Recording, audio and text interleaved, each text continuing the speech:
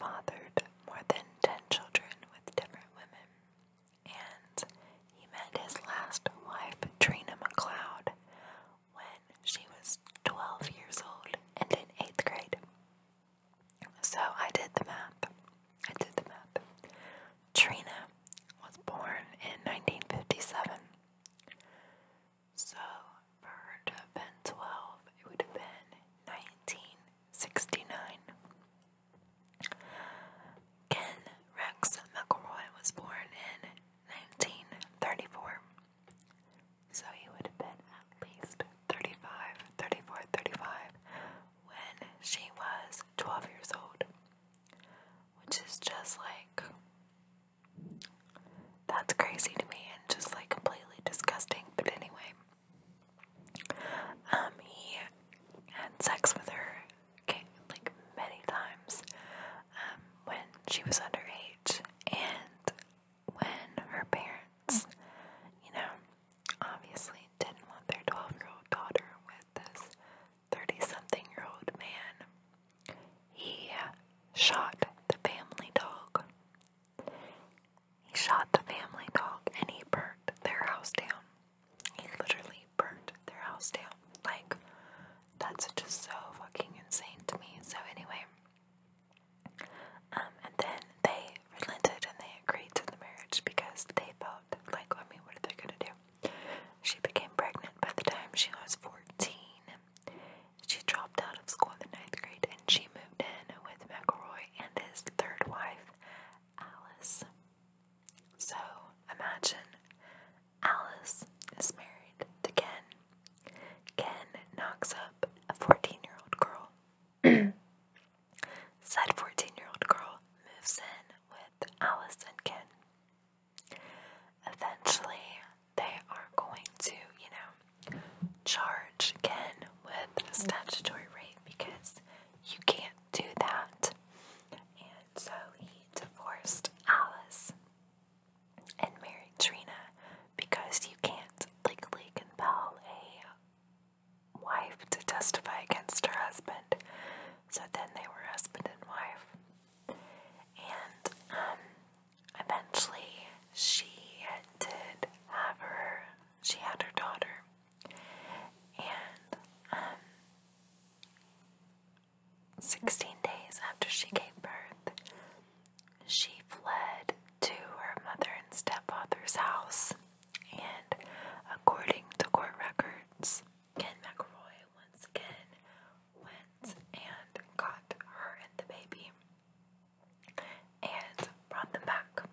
And not only brought them back, but he again shot the fucking dog and burnt the house down for the second time. This is the second time this piece of shit has shot the fucking family pet, who has done nothing to anybody, mind you, and burnt the entire house down. Like, he burnt the fucking house down. Like, I just can't get over that. So anyway, he was indicted for arson in 1973, also assault and statutory rape. He was arrested, booked, arraigned, and released on $2,500 bail. And Trina and her baby were placed in foster care at a home in Missouri, and Ken would drive to the home and sit outside the home for hours and stare at it. Like, he was just creepy. And then he eventually told the foster family that he would trade girl for girl because he knew the foster family's daughter.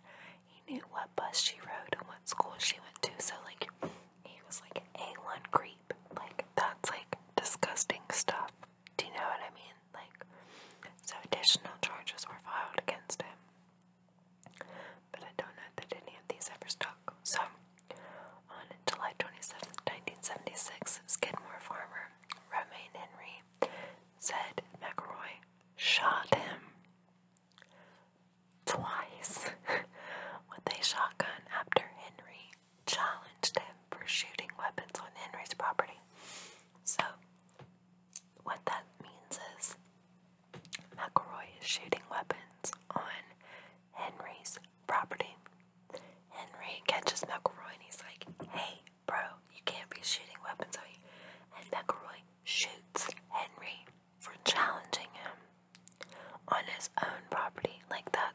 mindset that this dude has. Like, he honestly thinks he's untouchable.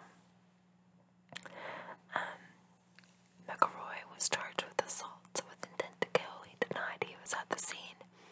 As the case dragged on without a court date, Henry said McElroy parked outside his home at least 100 times. At least 100 times. He would sit outside his house and just stare to try to intimidate him.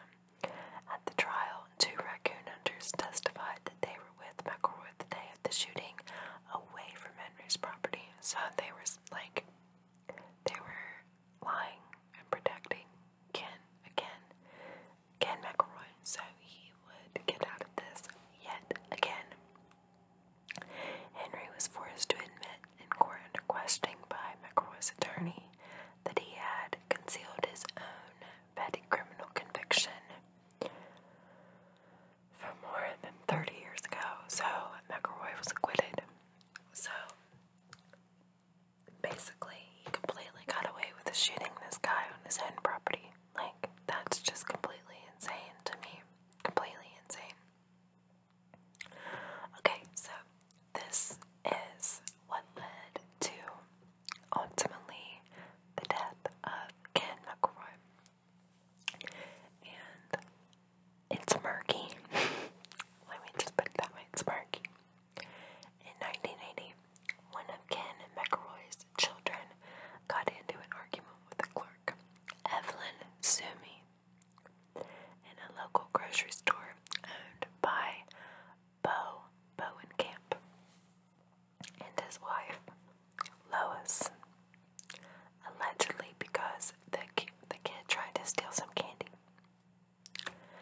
McElroy began stalking Bowenkamp, the Bowenkamp family, so he began stalking all of them and eventually threatened Bo in the back of the store with a shotgun in hand. In the ensuing confrontation, McElroy shot Bowenkamp in the neck, and Bowenkamp survived, and McElroy was arrested and charged with attempted murder. That was the only charge that ever stuck, and they charged assault. That was the charge that stuck, and he was freed on bail. He was convicted at trial of assault, but freed on bail, pending his appeal.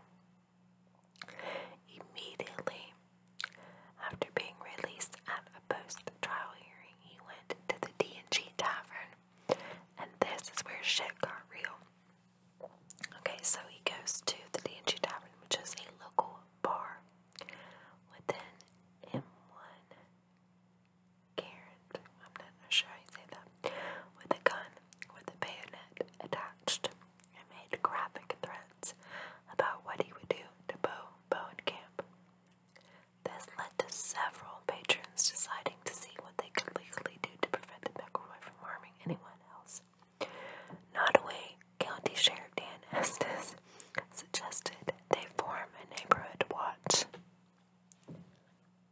Okay, so the sheriff is saying that they should form a neighborhood watch. So after he is convicted but then let go, they have like this town meeting that's all about Ken McElroy and what they can legally do, what their options are. And basically their options are shit. The sheriff is telling them to form a neighborhood watch. Like, come the fuck on. So his appeal hearing was delayed.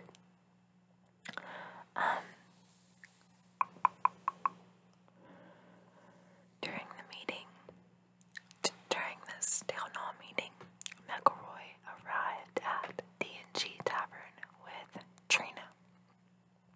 This is important. He arrived at the tavern with Trina, as he sat drinking at the bar. Word got back to the men at Leanton Hall that he was in town. So, they have just been told by the sheriff that they should form a neighborhood watch. So basically, they know that there's nothing that can legally be done against Ken McElroy. Like, legally, they've exhausted their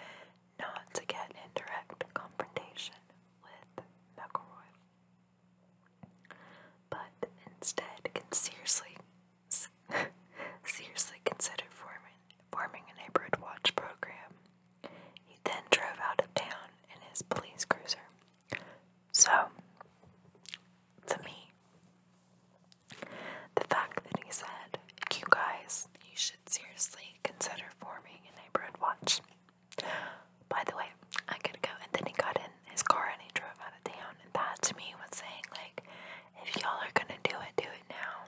I don't wanna see it. I don't wanna hear it. I don't wanna talk about it. Like, I just wanna get out of town and not, plausible deniability here.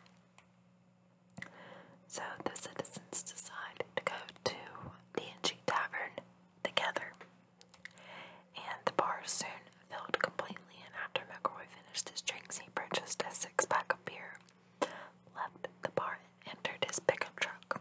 So, McElroy is sitting in the driver's seat of his pickup truck. Trina is sitting in the passenger seat of his pickup truck.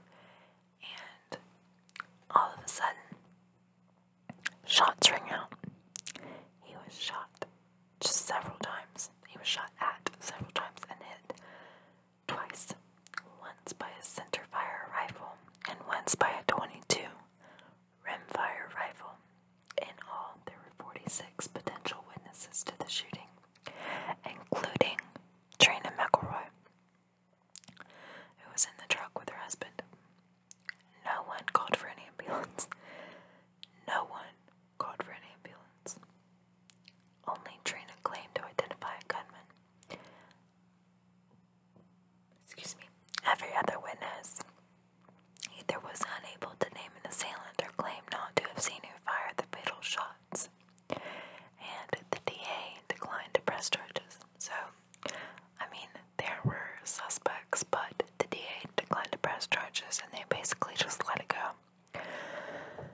So, in short, what happened here was a town felt completely backed into a corner by one man. And the sheriff told them that legally there was really nothing that they could do legally. He kept beating the system. He kept getting by, and he kept bucking the system. So, and he's like, well, I gotta go. And then he gets in his sheriff car and he leaves town. Then all of these people decide to descend on the bar that Ken McElroy is at. And he gets some beer and he goes out to his pickup truck. He sits in the driver's seat. Trina McElroy at this point, is sitting in the passenger seat, and then boom, boom, boom, boom, boom, boom, boom, bunch of shots ring out, and he is hit twice and killed. No one calls for an ambulance. No one, no one gets in trouble. Trina did identify a gunman, but the name's not listed here, and it's obviously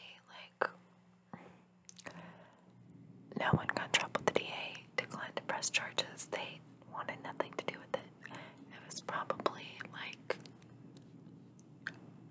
good riddance as far as they were concerned, because the man wreaked havoc on that town.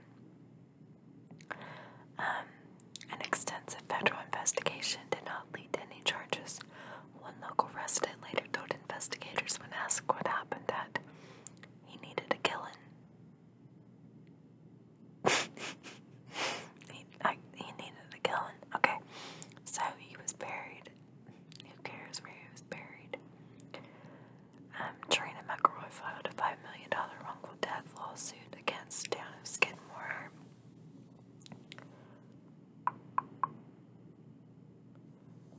She ended up with $17,000 with no one admitting guilt. But anyway, that was the end of it. That was completely the end of it.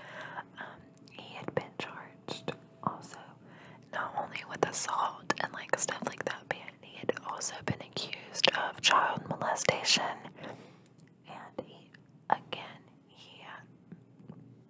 got with Trina McLeod when she was 12 and he was 35, got her pregnant when she was 14 and married her to avoid facing charges of statutory